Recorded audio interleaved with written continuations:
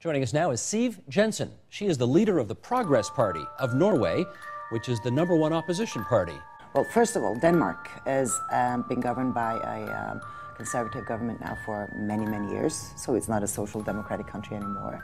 Sweden is in their second term with a conservative government.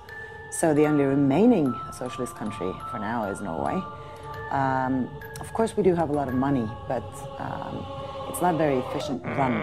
My party and the Conservative Party really wants to cut taxes, and that has to do with having a stronger belief in the individual.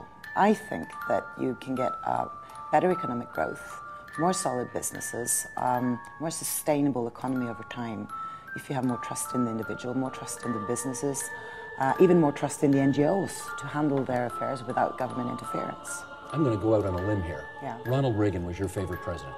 Yeah, he was. Margaret Thatcher was your favorite British Prime Minister. And the customer, the consumer, is more happy.